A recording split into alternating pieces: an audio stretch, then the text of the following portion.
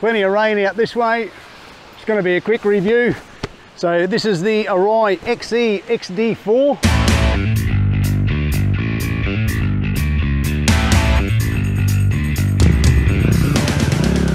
Okay, we're just going to head up to Lake Morris Road, find somewhere nice and quiet up there, do a review on this helmet.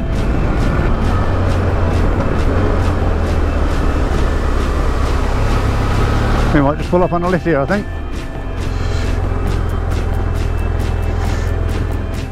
Now, I've had this for a bit over a year, and I've done about 25,000 kilometres in this helmet.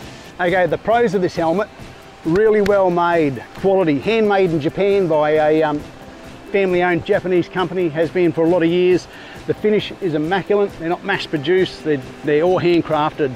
I've never seen a better finish on a helmet than this, and I've owned a lot of helmets in my life.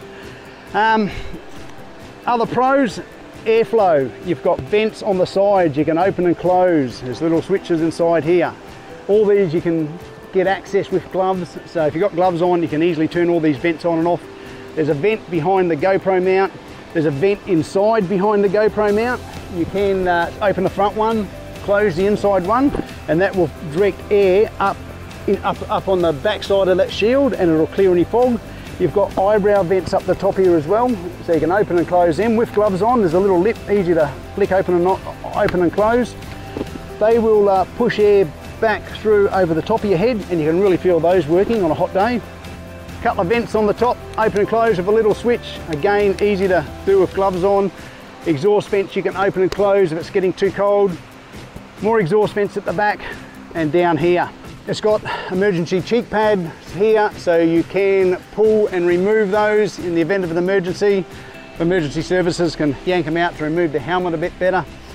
Straight out of the box, the pads are adjustable. You can peel the pads a bit thinner, so if you put it on and it's really jamming up in your cheeks and it's a bit uncomfortable, pull the pads out and you can strip layers off them and put them back in.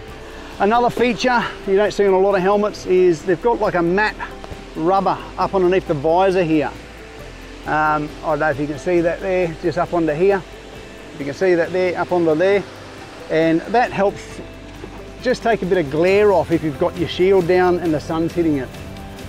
The Cardo communicator there. The speakers fit in here really well. I had no issues. I just pulled the pads out, put the Velcro, dropped those speakers straight in. I can't even tell they're in there. There's no pressure on my ears or nothing. And the sound's really good.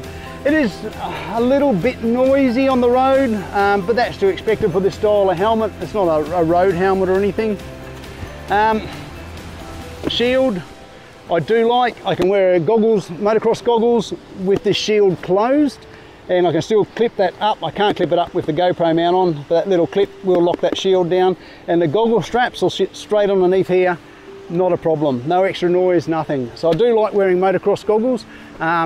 If you hit a swarm of bugs or somewhere, you can just flick this down, wear all the bugs on that, flick it up when you're out of them, and you can see where you're going. Same as dust and dirt. You know, if you've got trucks or cars on a dirt road, gravel road coming towards you and throwing up rocks and bundies, flick this down. That's going to protect your face and your eyes. You still see where you're going. You've got your goggles on. I use the tinted ones, and they work really well. So that's a bit of a pro. You can use this helmet, just a key or a screwdriver. You can undo all this. You can take that visor off. You can take the shield off. You can get tinted shields for them as well. You can put pin locks on these shields. So you can use this helmet naked, basically. No shield, no visor. You could use it with a visor, so it'd be more like a road bike helmet. You can take the visor off. Another car going past. Why is everybody out on a day like today when it's flogging down rain all over the place? I'm going to get wet soon, I can see it. So yeah, so you can leave that on and use it like a road helmet with the visor off. You can take the shield off, leave the visor on, use it like a motocross helmet. So yeah, lots of pros with this helmet. I really do like it. Cons, maybe not a con, expensive. That's probably a given. Handmade, well crafted, quality, you know, it's just quality. So it is expensive, about $800 in Australia. I'm not sure what they are overseas. That's probably equates to about $600 in the US. The only real con is the weight. It is a little bit heavy.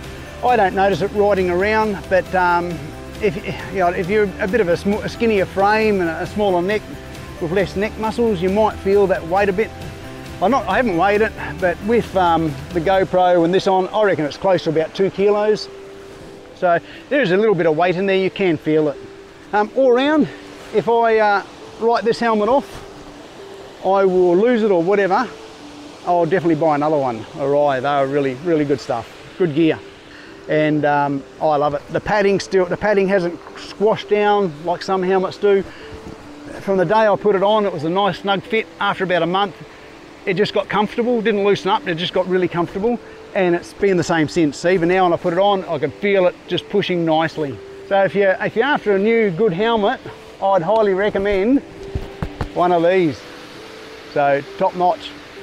Righto, I'm going to pack all my camera gear up, get on the bike and ride home before I get too wet. All right, I hope you enjoyed that short quick review. If you did, give it the thumbs up, leave a comment down the bottom. I don't know, if you want to see anything different or anything you think you'd like to see me do that's not too silly, I'll do it. Just leave a comment down the bottom and I'll try and reply to most of them and all of them. But yeah, enjoy, ride safe, see you in the next one. Hooroo!